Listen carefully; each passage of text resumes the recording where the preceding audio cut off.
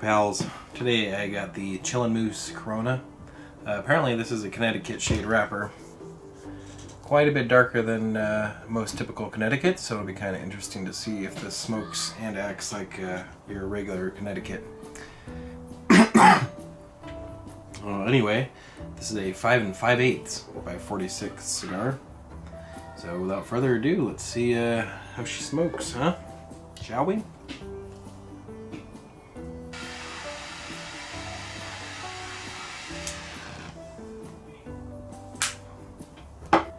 Right off the bat there's a very deep barrel-aged oaky kind of flavor. And a bit of a smoky, like a barbecue starting up on that tail end.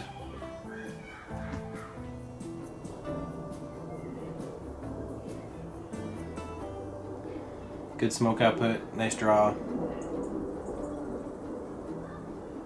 Smoke is somewhere in the middle between chunky and wispy. About 15 minutes in here, still going really good construction wise, no problems, no touch-ups. The draw is still great, smoke output's still about the same, pretty good.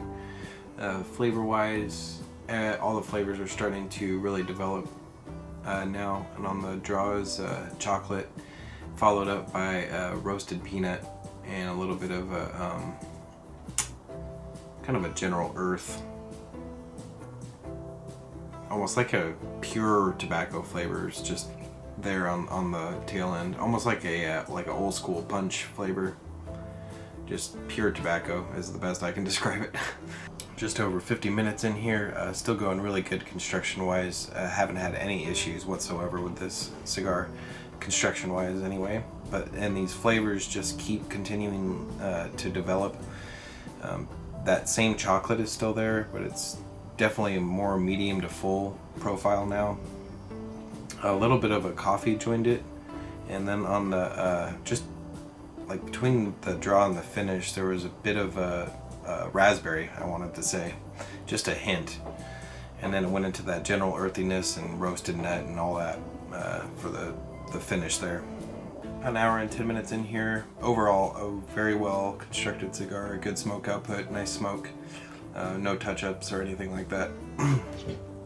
So I thought the flavors were going to transition a little bit.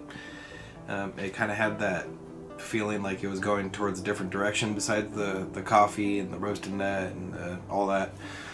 But not really. They really just melded all together into one. The draw and the finish are the same, and it's just a combination of all of those flavors throughout the entire cigar, just melded into one. I can't describe it any other way than that. Very surprising for a Connecticut shade wrapper, at least to me. I think it was really good. It was interesting, and the flavors were there, medium to full for sure. And overall, very interesting, pleasant cigar. Sounds good to you, and I encourage you to try one. Thank you.